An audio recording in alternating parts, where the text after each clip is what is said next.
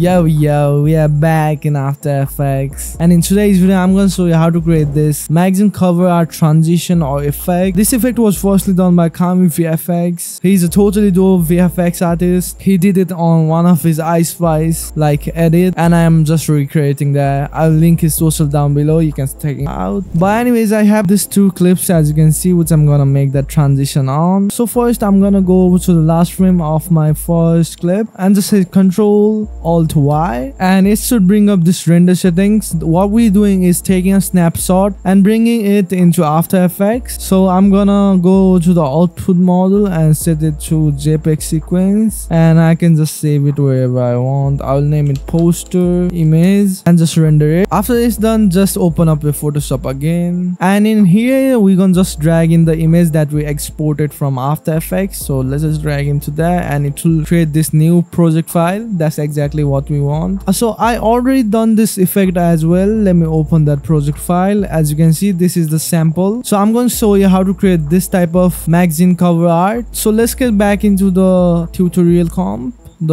project file and take my crop tool and just crop it like vertically. Make sure your character is on the center as well when you crop in, and just hit enter, and vertical composition or whatever you want to say. I don't know what do you call it on Photoshop. It's composition on After Effects though. But for now I'm just gonna like take my pen tool now. Where is my pen tool? Like pen tool, and start masking around my subject really quickly. Oh, my pencil is set to shape, so I'm gonna set it to path and do the same thing again. My bad. Make sure you are in path already. After you done like selecting, hit Ctrl Enter, and it should make a selection now. And then to separate it from my background, I'm gonna just go over to here, and you will see a little option called marks, and it's to separate our subject now. Then I'm gonna just duplicate this and remove the marks from a below layer, so our subject is separated. I'm firstly gonna add the text. So as you can see, this is the text that I made in last time.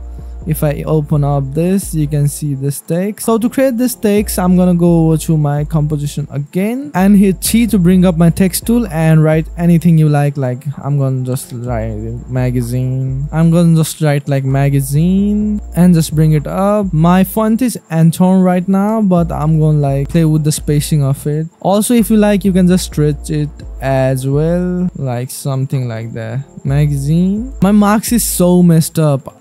Let me just fix that real quick with the brush. Lower down the size, bring up the flow, and bring up the hardness as well, and just fix it roughly around here because it's so messed up. Oh yeah, that looks way more better now. So to add some styling onto this text, I'm gonna just double click my text layer, and it should bring up this layer style, and I'm gonna enable the gradient on it. And make sure your gradient color are something like this. I like to set my gradient like something darker at the end in the below and something lighter at the top. Maybe I'm gonna make it a bit more lighter because it's a bit too dark for me. And I also like to add an inner glow into here, and make sure you have selected the color. And in inner glow with the color, make sure you have selected the color that's on the bright side. So let's just select that and just bring up the opacity, and you can also bring up the size if you like. Lower down the opacity, maybe something like that, and bring up the size. That looks super dope right now. After that, a little stroke. Set the size to 4, and for the stroke color it's like a dark yellow. And finally enable the drop shadow, and you can just mess around with the drop shadow values, like bring up the distance, bring up the opacity, like something like that. Yeah, that drop shadow really looks cool. I really like that. So our main text is done now. So one thing I also like to do is add a color strip like Kami did it. So to create that, I'm going to take my shape tool, and make sure you are in shape, not in path, and just create a rectangle shape like that. And I'm gonna now enable the stroke and enable the fill, maybe something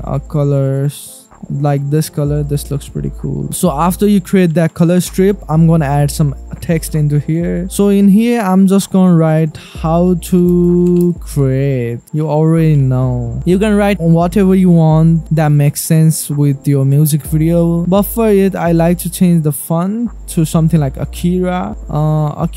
Yeah, we can just stretch it a bit if we like. like this. Yeah, that looks pretty cool. And also like I'm gonna bring up the spacing of it. After that I'm gonna just go to layer style and just enable the drop shadow and play with the values of it. Enable the color overlay and set it to the same color, and I'm gonna add a white stroke on it. So white stroke and bring up the drop shadow more, I guess, like that looks super hard for sure, and put it like something like that. I'm gonna duplicate this and just add it at the end so it's like filled up, and also add like a drop shadow into the rectangle as well. So next thing, I like to add an image in the corner. I grab this pic from the music video, so I'm just gonna drag it in and take my shape layer again and set it to circle, and just in shape I'm gonna set it to path and just create a circle marks and hit Ctrl Enter to make a selection and marks it out. So it's like a circle marks, looks pretty cool, and I'm gonna add it into the corner exactly like how Kami did it. Also I'm gonna put my text before the layer so it doesn't cover my text layer as well, maybe something like that. So now I like to add more text into here, so like 100, just like how Kami did it, and put it like here. And I'm gonna duplicate this again. I'm gonna call it most favorite. Then just I'm gonna open up the styling of it, remove the gradient overlay, add a color overlay into here and make it into white, and I'm gonna remove the inner glow as well and remove the stroke as well. And for the drop shadow I'm gonna make it dark, like super dark, and just play with the distance of it. Let's just do the same thing with this too and remove the stroke as well. That looks super cool already. I'm just gonna duplicate this text again and I'm gonna name it like effects and put it at the corner like that. After that, rectangle, I'm going to take my rectangle tool again and set it to path and make a quick rectangle like this. Make sure they are like rounded corners, and just disable the stroke and enable the fill, something like that maybe, and put it at this corner. And I'm going to put it before my selection layer, and in it I'm also going to add this image that I grabbed from the music video as well. So let's scale it down, select my rectangle tool again, go into path, set it to path and create a simple path like this. Make a selection and make a marks. I'm gonna put it before my selection as well. Also a drop shadow, and I'm gonna just duplicate this layer and put it below it as well like that. Another thing I like to do is before my background layer, which is this, I'm gonna add an adjustment layer and just take my brush tool and I'll lower down the flow to 30 or 25 and lower down the hardness to 0, and I'm going to select a color to like something like orange like that, and just make a lightning effect like this. For it I'm going to change the blending mode to something like green. Yeah, screen looks dope. Yeah, screen is a killer. And lastly, with my pencil I'm going to create some like waves. I'm going to bring up the stroke size and just set it to white, put it before all of my layers just like that. I'm going to duplicate it multiple times, put it before, and just rotate it as I go. And now to top it off, we're almost done. I'm going to select all of my layers and convert it into a smart object, and go to filter, go to camera raw filter, and I'm just gonna add a quick filter into it. So like you can bring up the contrast, the highlights, lower down the shadows, bring up the midtones, making up the black, add some grain into it, and we're done now. So to bring it into After Effects, what we're gonna do is go to File, Export, and make sure the format is on JPEG and just export it wherever you want. I'm gonna just name it poster. So in here I'm just gonna drag the poster that we exported, which is this one. This looks super clean, I really like it. So now first thing I'm gonna do is line it up. So lower down like the opacity of it and just line up the position so it's like perfect,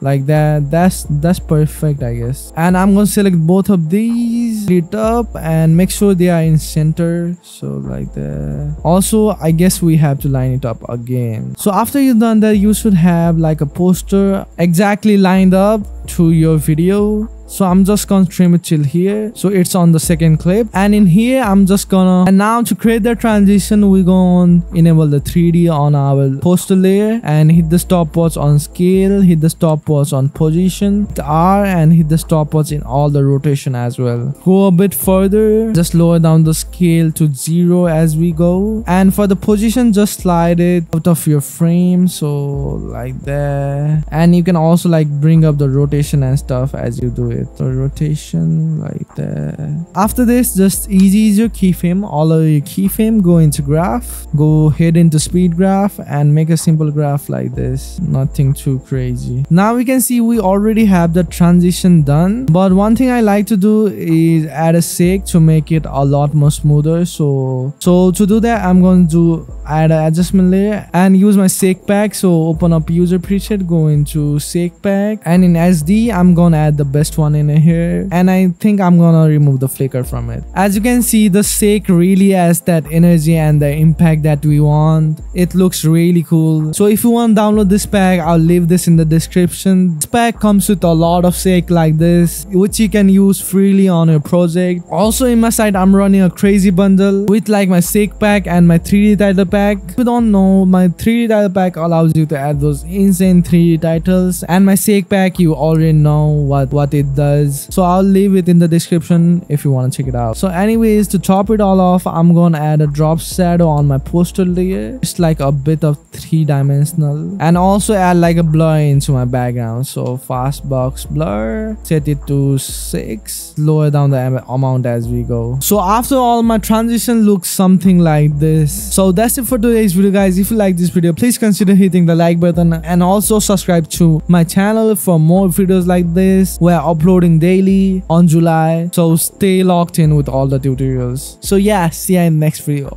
Peace.